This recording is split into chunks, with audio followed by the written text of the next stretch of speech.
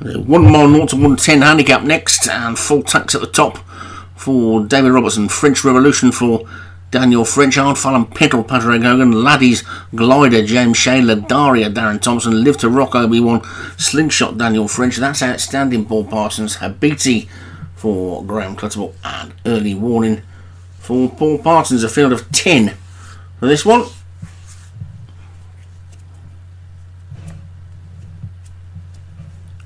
A big hill in the background. Was it a volcano? They're away and racing.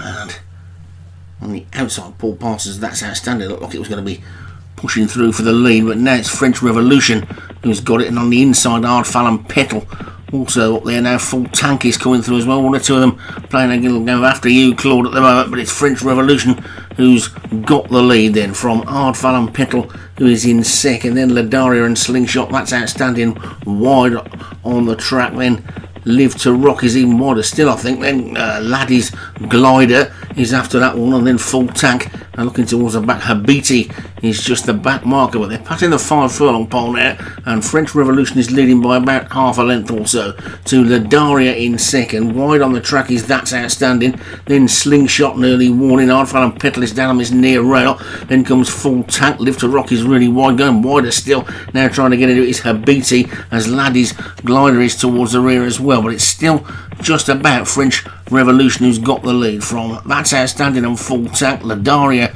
is wide, Slingshot a bit caught for room there, and also Early Warning trying to get going. Hard Fallon Petal's been squeezed right out and has now got nowhere to go. Jockey had to snatch that one up, but passing the 2 furlong pole, French Revolution's kicked on.